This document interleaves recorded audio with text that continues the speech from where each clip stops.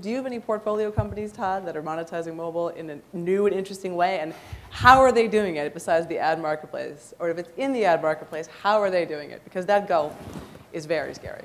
The secret on mobile at the moment is create such a fantastic app that people will pay for it.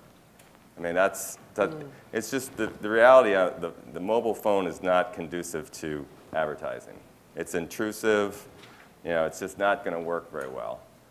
There are some very innovative business models that are starting to emerge, but at the end of the day, it's really going to be how great is your app? Will somebody pay for it? And there's a few things like I don't know if you've noticed OMG Pop.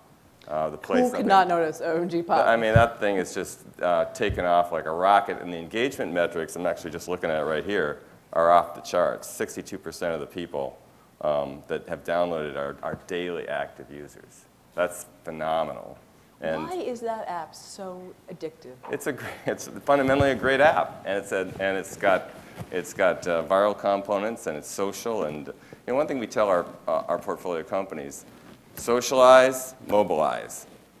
I mean, you have to have basically you have to have very strong integration into Facebook and Twitter, and you have to have your mobile strategy, both the mobile phone and tablets, completely integrated into your strategy. Otherwise, you're going to be kind of looking at a subset of the overall marketplace.